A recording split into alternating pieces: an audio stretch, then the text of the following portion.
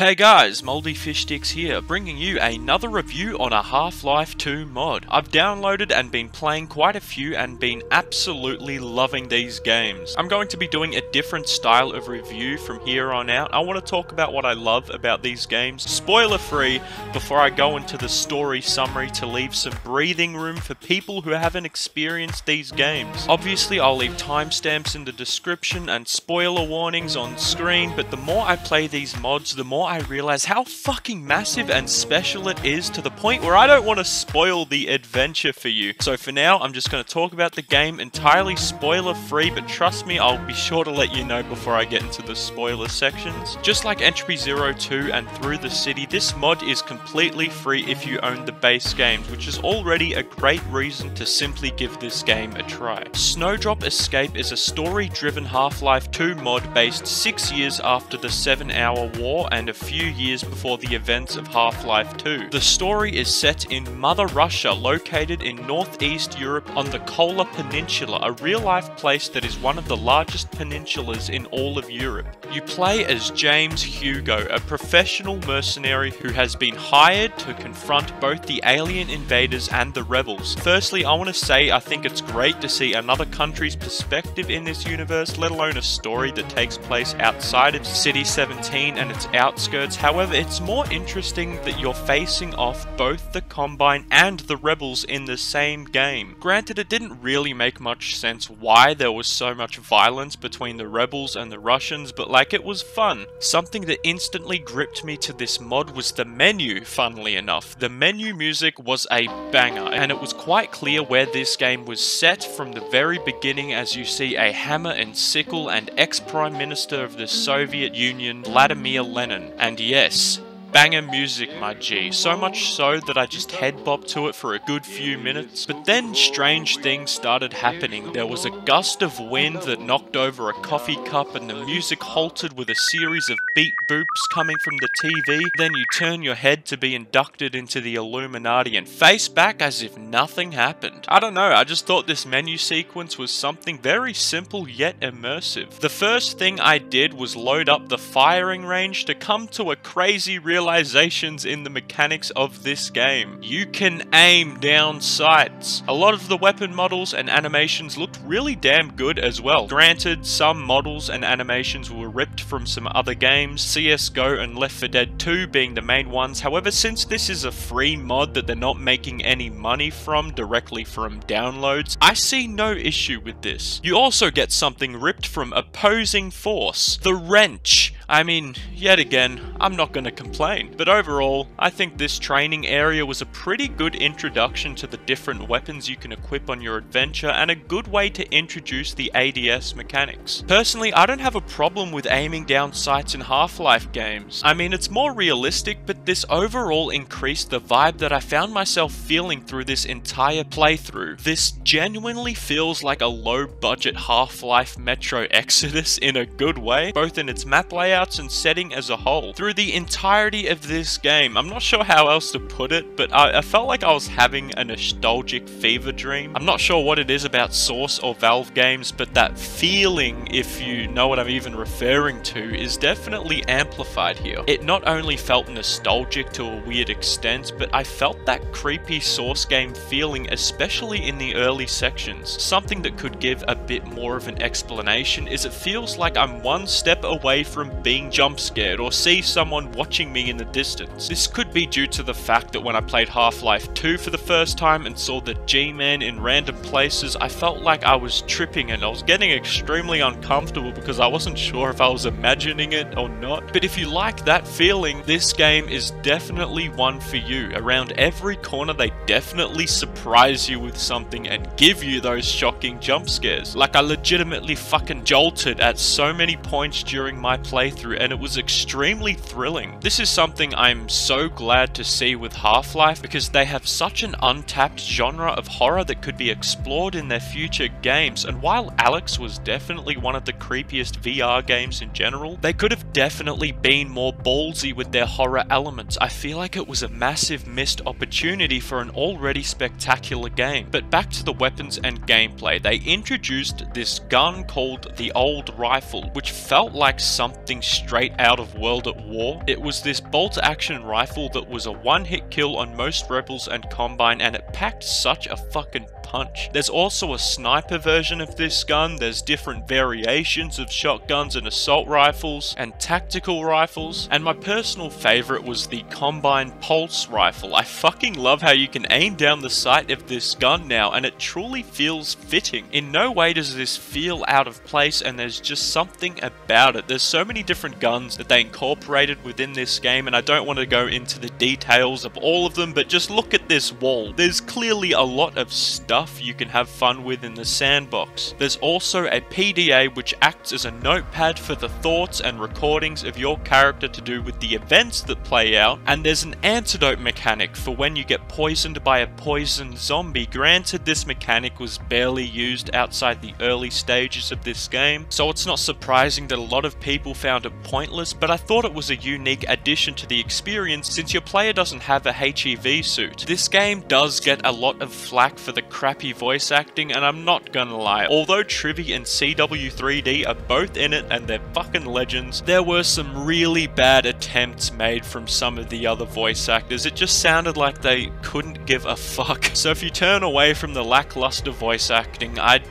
wouldn't blame you that much. But I wouldn't argue with the common belief that this mod isn't for everyone. If you're into a more story-driven, action-packed adventure, you may not find this as enjoyable as I did. The pace is extremely slow and there's a lot of puzzles to do around every corner. This is very much a puzzle-based game, and although there's some great action segments and some gunplay sections where they go fucking nuts like balls to the wall round 20 in Black Ops Zombie level nuts, this mod is going for a slower paced horror/puzzle game, and I fucking loved it. Puzzles in general can definitely be a drag if they're done incorrectly and just involve looking around for random things to push, and I won't lie, it was definitely present within this installment, but as a whole, I personally feel like the vast majority of the puzzles were so professionally made. Every single one was completely different and introduced new ways of solving puzzles with physics and new mechanics, all the while running off the source engine entirely. It truly caught me off guard how much they used this engine to their advantage in new and unique ways. I completely understand when YouTubers like Jarek the Gaming Dragon didn't enjoy this game. Like, I absolutely understand. There were some sections where I just really wanted to continue with the adventure, and there were some strange and confusing puzzles that proved themselves to be a huge halt to the momentum, but overall I can say I enjoyed my experience, and like I've said with many other mods, if I bought this game for like 10 or 20 bucks, I would have been very content with my purchase. The biggest compliment that I could give these Half-Life 2 mod developers is that these games feel like a pure throwaway game that Valve worked on themselves. Granted, if this one had better cutscenes and voice acting, but this game was very decently sized in length and content. I genuinely didn't want it to end. Even when I was stuck on some areas, I was still totally immersed in the world that this person has built. So I'm so surprised that I haven't heard of this game before, and I wouldn't have stumbled across it if it weren't for the Steam Workshop. But with all of that out of the way, here's your first and last spoiler warning for this video. I'll be talking about the story from start to finish, a story summary, what I liked about it, what I didn't like about it, and pretty much give a final conclusion on what rating I would give this mod. If you want to give this mod a try for yourself, I highly suggest you do, but with that warning out of the way, let's get into the story that is Snowdrop Escape.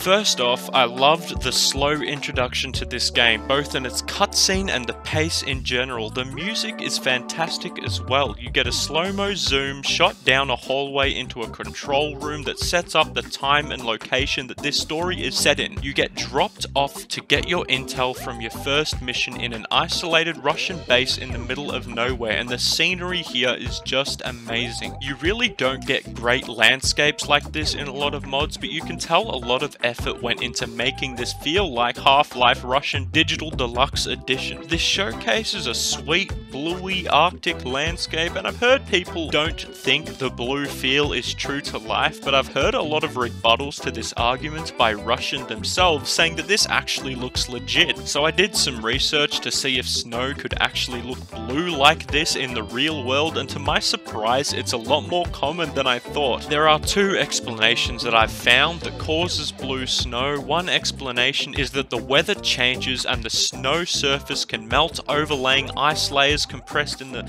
Look, you know what, this one's pretty scientific, I don't want to bore you, but there's one scientific explanation. But the second explanation makes a little more sense given this setting. When you're comparing snow, which reflects itself on a very pale white color, to tight, compact ice, like for instance the Antarctic landscape, the snow is simply reflecting off of the blue sky. And I mean, you could find many photos of the North Pole and South Pole or other northern European landscapes where the snow or ice definitely appears to be blue, but what you're really looking at is reflection. I don't know why I felt this was important to mention, but I've seen a lot of people complain about this small detail, saying it looks like a bad, unrealistic filter, yada yada, but I'm just playing devil's advocate here. Blue snow, white snow, yellow snow, this shit was fucking beautiful. You make your way to Leonid, the head of the station. Now here's where a lot of people get confused with the story, and understandably so. Leonid gives you kind of a clusterfuck of information overload from the get-go, and I'll try and explain the confusing information. Leonid states that you've proven yourself in solo missions, and he hopes that you could do the same for him. It's funny how with all Half-Life games and mods, Half-Life 1, Half-Life 2, HB01, Opposing Force, Through the City, all of these games and mods force you to be a lone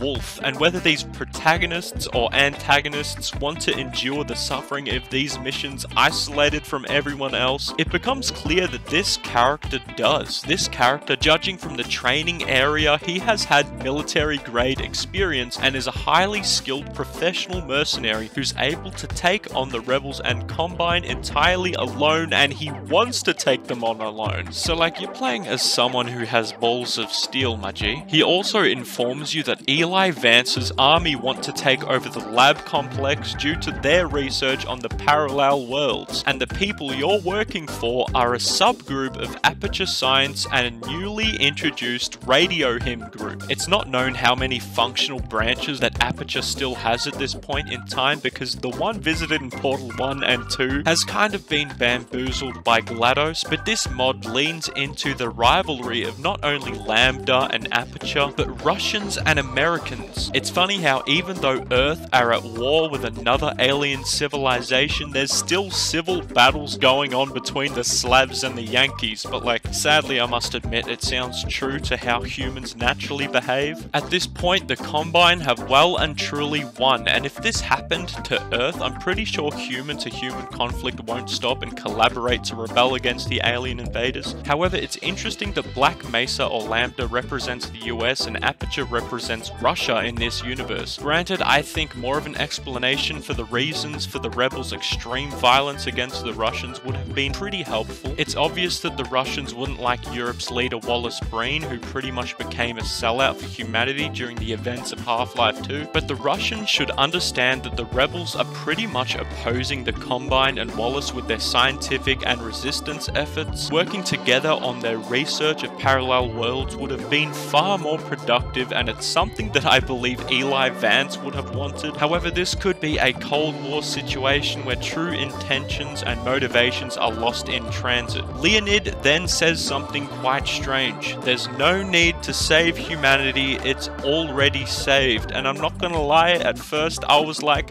it's good to be optimistic, but this dude's straight up ignorant. Humanity has been absolutely gangbanged. However, while Half-Life and Portal have explored the multiversal concept in general, this particular mod takes it a step further in that there are multiple Earths within the multiverse, so not all of them have experienced the Renaissance cascade, thus the Combine have not found all of them.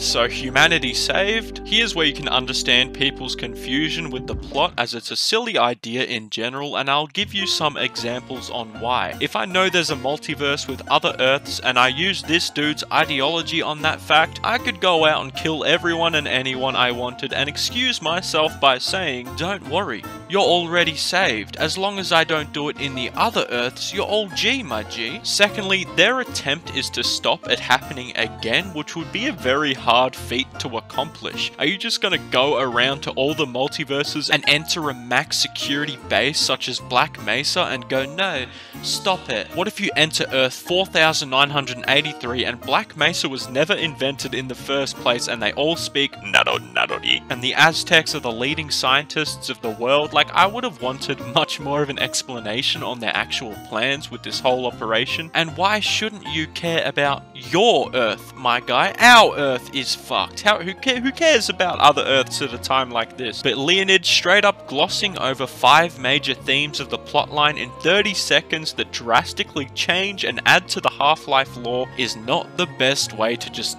deliver a story, but nevertheless, the anti-nihilist continues his plans and explains your duties. It's your job to head to the central laboratory and force out Vance's soldiers using poisonous gas with Liza, someone who didn't evacuate and is trapped within this complex. Once the lab is cleaned out and quiet, they'll continue with their research and voila, that's it. So after this mission brief, you're straight onto the mission and the helicopter comes to swoop you off your princess feet, and you hear a banger of a soundtrack coupled with the text Snowdrop Escape. The helicopter drops you off and fucks right off for you to be jumped by a bunch of Eshays who notice you're wearing the newest Nike Air Maxes, and you wake up to like pretty easily escape. Why didn't the Russians give you a gun though? I don't know, but this doesn't stop you from continuing on with your mission because your balls of steel are unscathed. You eventually get inside the facility and end up facing zombie headcrabs. Now, because you don't have a HEV suit, this game introduces a pretty genius mechanic, I won't lie, the anti-toxin injection. However, there's not many areas after the first couple missions where you're able to use this and end up carrying it around with you for no reason. But there are a few mechanics and general quirks this game introduces fairly early on that give a unique feel and a breath of fresh air to the modding scene. There are 2 symbols that you can follow, one that looks like a flower leading you to the lab and another that looks like this weird stick thing leading you to a supply room that also acts as a safe room, and you get introduced to your PDA system, which acts as internal dialogue and quest notes of the main protagonist. But overall, the pace of the beginning sections of this game was pulled off perfectly. I mean, you're just up against some headcrabs and zombies at the start, but you're initially fighting with only your fists. You end up finding a wrench that helps you out later on, smacking those little fuckers and breaking open locks, but you do not find a weapon for a fair while, for around half an hour, which is a pretty big chunk of the playtime. I mean, I still do wonder why they didn't give you a gun. Some people didn't like this approach, but honestly, I did not mind. It gave you an extra sense of vulnerability and weariness around every corner, and trust me, around every corner, there was shit going down. This section is definitely not a walk in the park. You later get introduced to a Doom-like color-coordinated key mechanic sitting right next to a gun. There are a lot of great puzzles here that I like, but one of the more satisfying ones appears shortly after this section, where there's dials you have to turn while they're actively rotating and shut down the power when it all lands on the right numbers. Don't know if I explained it well, and I'm not gonna lie, this confused the fuck out of me first glance, but they really attempted to make every single puzzle all unique and distinctive, and there's multiple ways to do them as well. Take this section for example. I propped up a sphere and whacked it into the door to bust it open, but I've seen YouTubers such as Rocky Rockhead actually do a puzzle that I did not even do at all, and to be fair, I probably wouldn't have figured this out. As you move through the rest of this mission and reach its end, you eventually come to a fucking spectacular scene. I don't know what it is about this claustrophobic outdoor snowy design, but it seemed like such a nostalgic fever dream of a cut map from Half-Life 2. I really don't know how else to word it. Maybe this was due to the fact that I played this sleep deprived, but I love this. The way you have to climb up and fight off parkouring fast zombies is done perfectly. Enter Chapter 2. This is where the game kind of puts their hand on your shoulder and softly whispers, "So you think there's not enough action? Not enough zombies to shoot? Silly man."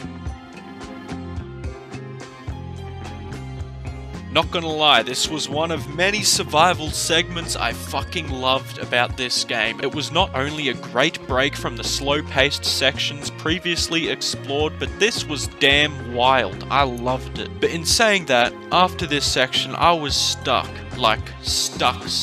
This was one of the hardest sections to figure out where to go, and not gonna lie, I straight up stopped playing for the day because I was walking around in circles and had to come back later to wrap my head around it. Pretty much you have to turn on all these valves to turn off the steam and make your way through this area, and eventually you find a room where you're able to use a key to get the old rifle. And fucking great rifle, I have to say. But this room in particular completely bamboozled me. I wasn't sure if I had to do something with the stove or break the wooden planks that were nailed to this window, but it really doesn't make much sense that you couldn't break it. You eventually find out that you need to interact with a loose tile on the floorboard to continue your adventure to the lab, and I was like, really man? But oh well, chop chop, we have work to do. And the next map layouts really showcased the talent that was behind this game. These small tunnels leading to an underground metro system really capture such a creepy feeling that reminded me a lot of a Metro game, coupled with dead silence only to be greeted by a drip that had an eerie echo to it. The design and soundscape complemented each other so damn well, and if you're looking for a slow-paced horror survival type Half-Life mod, by this point it would have completely sold you.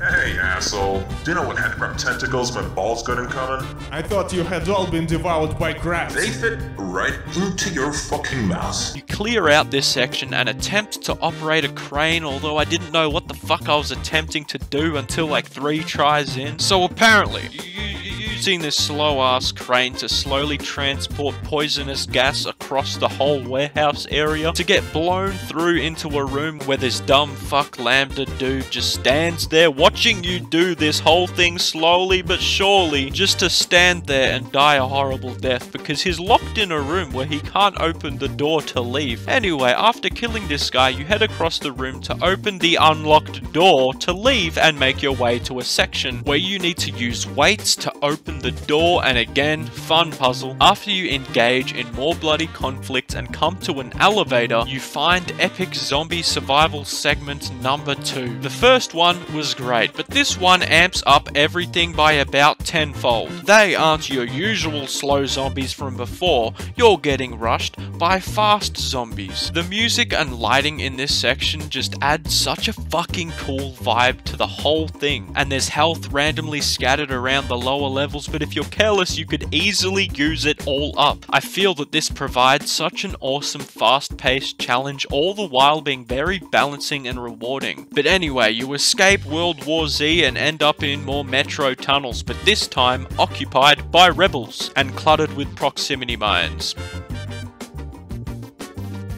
And after this section, you probably faced one of the hardest bosses in any Half-Life game or mod to date. I'm not even twisting your nipple here. This boss shouldn't even be a boss. It doesn't even look like a boss. But just like your preschool librarian said, don't judge a Lambda soldier by their armor. This fuckhead is the biggest bullet sponge I have ever come across. The way he just staunches you is absolutely unmatched by even your yaya holding flip-flops over her head herself. This motherfucker must be on bath salt to withstand clips upon clips from submachine guns and shotguns after walking through grenades unscathed. I have no idea how I was able to kill this thing, but damn am I glad that it was over when it was. And not only about 5 minutes later, you are graciously greeted with yet again another masterfully designed cutscene with Oscar-worthy voice acting. Had already found and entered the court that they went. Please make part 2 and don't change anything, not one fucking thing. This is This is incredible. Further on, you'll find their objectives written on a whiteboard, and you'll see that they're at stage 6 out of 8 with their infiltration of the lab core. However, they haven't managed to actually do this as of yet, but after they do, they want to bring the scientists working with Radio Him and Aperture to study the lab equipment for the Lambda fighters, and that'll be the end of their capture operation. Progressing forward, a Vortigaunt can be seen in this area. However, it doesn't attack you directly, it only attempts to delay your efforts, which I feel is a good thing. I mean, I don't mind fighting rebels and Combine in the same game. I think it's pretty cool that you're playing as a third party. However, I wouldn't want to fight Vortigaunts. They're cool dudes. But for them to just make an appearance in general is pretty neat. The following area has a lot of cool things that I think they did pretty well. The Portal 1 music radio was definitely one of them. I carried this thing around for a little bit. It was such a fucking tune. There was also some dude taking a dump in the toilet who has no idea that you're the enemy, and you can later decide if you want to kill him or not because he's unarmed. But I personally like this map design a lot. I know I go on and on about map designs, but this was just so well made. And when you reach this box treadmill thing, my mind exploded.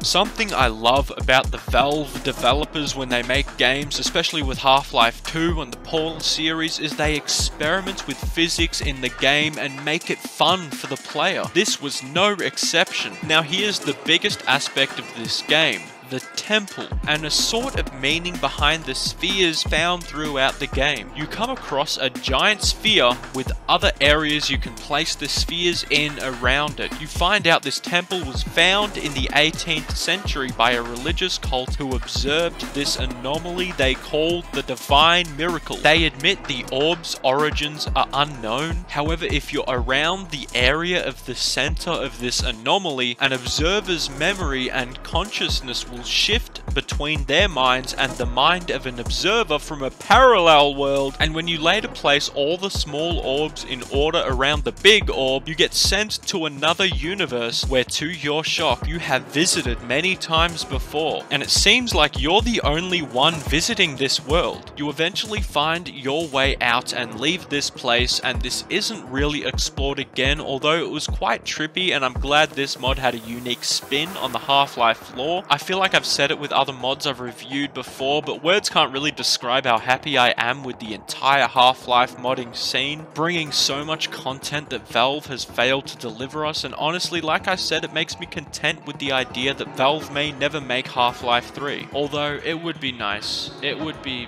very nice. But anyway, moving swiftly forward, you find Lisa, the damsel in distress, who will help you gas the fuck out of this facility. Somehow they just let Lisa carry around a blue keycard she hands over to you to find a yellow keycard to let her out. Don't know why they let her keep this, but you know, we will question this once the mission is over. Not gonna lie, this is where the puzzles can be a bit of a drag for most people, and personally, wasn't a massive fan either. I was stuck on this for so long that I needed to use a guide to help me with this section, and I'm so glad I did because I never would have figured this out on my own. However, past this section, you come across a startling realization about multi-universal travel, or the lack of it. You find out that science revolving around the parallel worlds evolved rapidly from 1980 to 1985. However, the core you previously visited turned out to be a window instead of a door, and it was impossible to enter another universe. Look, this is honestly where James should have turned around and headed back to inform Leonid this mission was all for nothing. There was nothing their team could do that could prevent the Renaissance Cascade from occurring on other planets. You could only observe it, you can't stop it. But perhaps Hugo is still insistent on completing his mission, or at least saving Lisa from her imprisonment. So onward you go, and the next section is definitely a big highlight of this game. You come across a radio with a mysterious voice talking to you directly, who was a member of Radio Him. He informs you that there's a cloud of sentient lightning that you need to be wary of, and during this section you must run and hide from it before it notices you and strikes. There's also a baby bull squid that you can feed.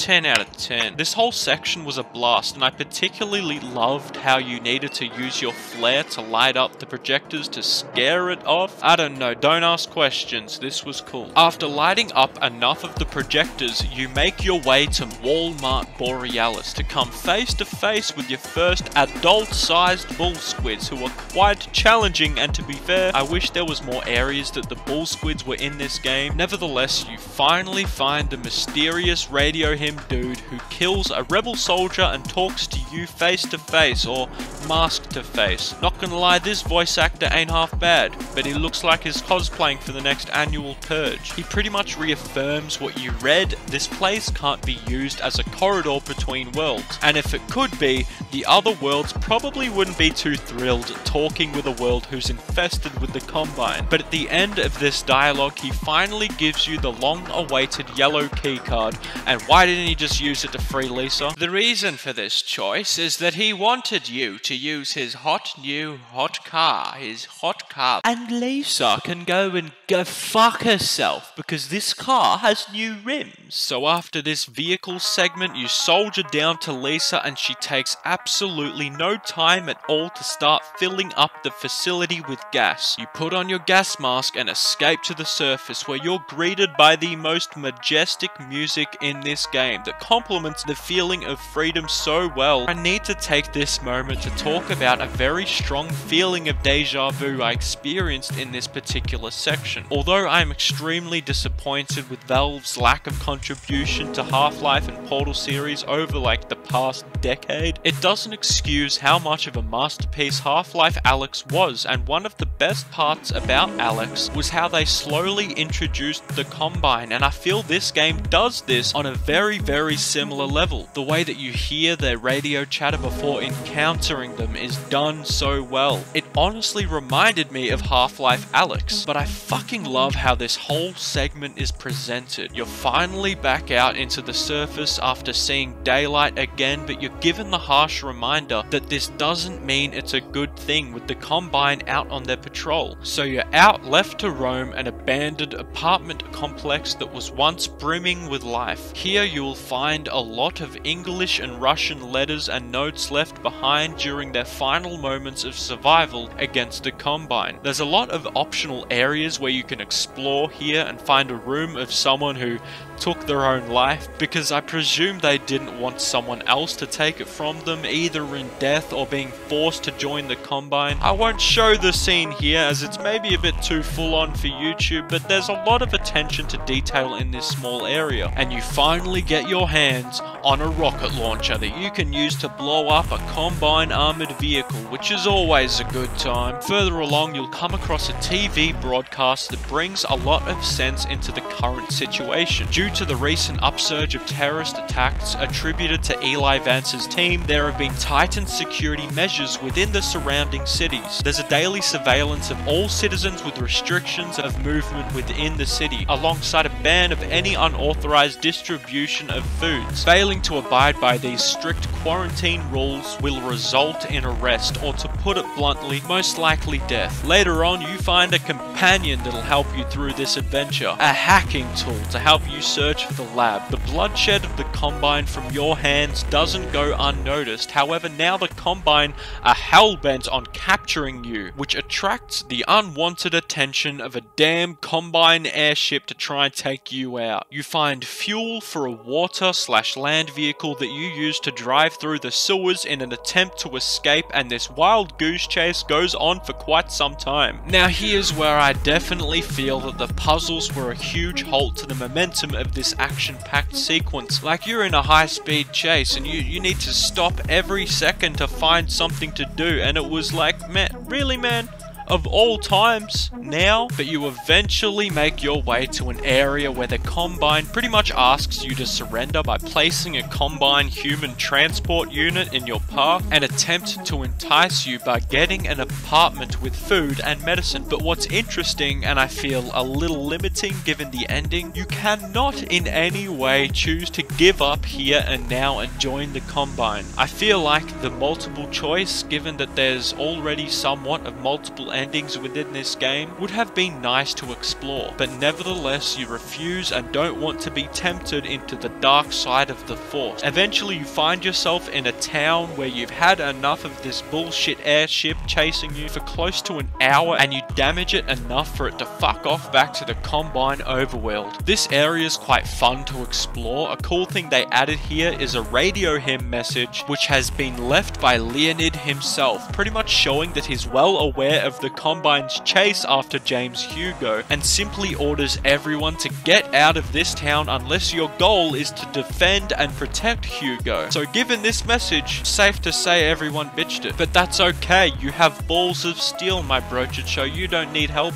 All you need is a wrench and a brand new ADS mechanic. Now here's where some people kind of got sick of the puzzles, and while I admit the revolving number sequence code puzzle is very overused by this point, the physics puzzles never fail to surprise me. There's quite literally a brand new puzzle around every corner that forces you to think of the logistics, although at times quite random and inconceivable. There's no argument that these puzzles are extremely inventive. This time, you use explosion, but in a different way. You have to like overload this thing and then blow up a door. It's pretty cool. But puzzles aside, the Combine airship is pissed for bitching it and grows some hair on its metallic chest to come back for round 22 to fuck shit up. But little does it know, you have a Gatling gun to fuck their shit up. You destroy the airship once and for all, and this does give you a sense of fuck yeah, even more so than the helicopter in Half-Life 2, because this crazy bitch was chasing you for damn near an hour and a half at this point. I feel like I left out a lot of the chase segments in general because there wasn't much to talk about besides the scenery and puzzles, and as far as I know, not a lot of story plot was unfolding during most of this section because you were simply running and surviving. But that doesn't take away the fact that this whole section was definitely fun, and the car mechanics were a whole lot better than Half-Life 2's.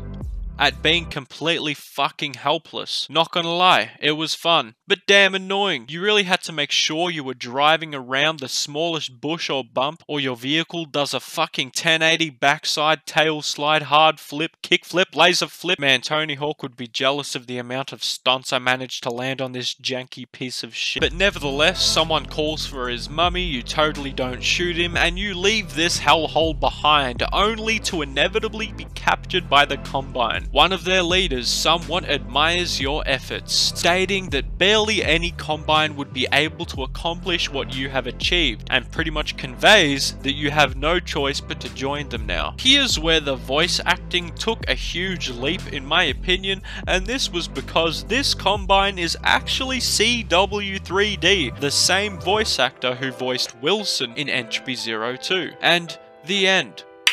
But wait, there's more. After the credits finish rolling, you awaken in the cell where they're holding you, and now your duty is to escape. You make your way past the sleeping guard and turn off the power, to later be greeted by a helping hand who advises that you should probably take off your prisoner uniform and put on ordinary civilian clothing so they don't arrest you. This whole stealth mission was fucking immaculate, my guy. I've always said that Half-Life needs more stealth missions done right, and this final segment is something that was a ripe cherry on top of the game for me. Although this bitch... Hey, how did you get here? Hey, how did you get here? Security! An intruder! can go fuck herself with a chainsaw. Alas, you get your clothing and venture through a magnificently designed Combine station, where you come across a very familiar voice indeed. Did these guys get voice acting lessons? Nah, it's just Trivy. Trivy's the bad cop in Entropy 02,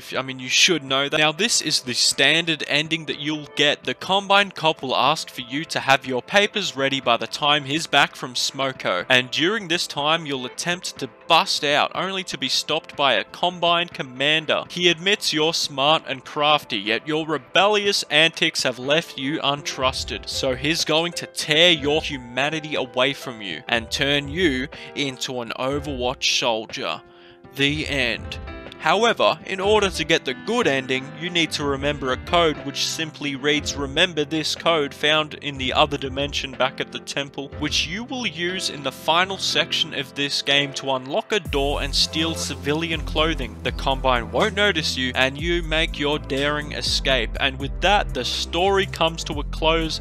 But there are a few other things that people may not have noticed upon their first playthrough. Something I found pretty cool is that another version of yourself from another universe helped you out. This is obvious because James Hugo is the only person who visited the particular universe you travel to. Some people believe the reoccurring number 163020 is the number of the universe, and it makes sense that this could definitely be, because when you go to the other universe, it's clear that they know their number of the universe, and there's some workings out on the wall that provide a possible theory on the number of the universe, although they might not actually know because, I don't know, maybe we're the dumb universe who got invaded by the Combine. It's already apparent that this mission was not a success. In fact, it was a complete and utter clusterfuck. Multi-dimensional travel was at this time not possible, but also the capture of James Hugo by the Combine put an end to Aperture and Radio Hymn's employment of him, dramatically halting their endeavors. However, there was a pretty big event that happens in the epilogue. Within James Hugo's wanted poster, it's revealed that the Combine found the lab's bunker and forced Radio Hymn to detonate charges and destroy the place. Even after James and Lisa managed to gas the entire facility, the Combine found it first. This entire mission was a complete clusterfuck. I do think that the standard ending should have had a better outcome given the extensive stealth section you underwent. I admit it did feel a bit anticlimactic. Also, it's apparent in Hugo's notes that some members of Lambda Resistance were once a part of the Russian Mafia and could be a sort of explanation of their hostility. However, I feel that there's more that needs to be developed and explained here, and it's explained at moments through the story that the Resistance want to use the anomaly as an extra-dimensional shortcut to contact other worlds for help against the Combine, completely unaware that the anomaly doesn't work like that. This highlights a certain aspect of the game that is somewhat problematic. The whole theory of the multiverse and how its rules apply are completely different in this game as opposed to Half-Life or Portal's take. The anomaly is not only mystical in nature compared to the man-made Portal in Half-Life 1, but things can actually travel from and to other dimensions in general in Half-Life 1, an opposing force. Maybe this just has to do with the anomaly itself and doesn't apply to how multiversal travel works when using other methods, but in knowing that, why wouldn't the Russians and Resistance want to seek out Black Mesa's research instead of this random fucking thing? But yeah, more development needs to be done here. I still think that it was a cool idea. Flaws of this game aside, with its at times confusing and rushed story and script coupled with questionable voice acting, it definitely provided such a fun and unique spin on a Half-Life story that played out like a horror slash stealth slash puzzle game, which still to its core felt entirely like a Half-Life game. Honestly, my biggest constructive criticism I could give this, and this probably will be a hot take but I don't care, hire Russian voice actors to actually voice act in Russian. I would really dig that shit. I mean, call me a weeb if you want, but when I watch Hunter x Hunter, hey, shut up. Shut the fuck up and just listen, alright? When I listen to it dubbed, it probably drops my original rating of 12 out of 10 to around a 7. I just can't stand the English takes on a lot of other nations' works of art. The Spanish film The Platform is a fucking prime example of this. The English voice actors made me want everyone to jump off that fucking platform. It would have been so cool to just have entirely Russian dialogue for all of the Russians in this game. I really don't mind reading subtitles, but I feel like it would be more immersive in my opinion. Aside from that, I have no idea how such a small team could have managed to create this. Although the slow pace isn't for everyone, I had a blast and I'm so fucking excited for the next project, which is going to release in under a year if all goes well. But if you need more time, take your time. This isn't a AAA game you're developing, and everyone would appreciate a final product that the team and everyone else was happy with themselves. If anyone wants to know what the next game these guys are making, it'll be called Swelter, and there's a trailer that's already out, as well as a wishlist option on Steam, and simply wishlisting indie games like these help the developer a lot more than you realize. But I'll be linking their ModDB down below for anyone who's interested in following and supporting this mod while it updates. In conclusion, I'd probably give this mod a 7 out of 10. I really enjoyed it heaps, and I'm so excited for what they have in plan for the future. That'll be it for this video, guys. Feel free to like and subscribe, as I have a lot more mods I need to play, but the next video will probably be a take on Half-Life 2's VR mod, as that released recently and I haven't even played it yet. But feel free to comment down below if I left something out, or if you have any suggestions for other mods or games in general you want me to cover. I'd actually highly appreciate it. But thanks for watching, and as always, stay safe, stay sexy, stay humble. Mwah, mwah, mwah. Suck your nipple.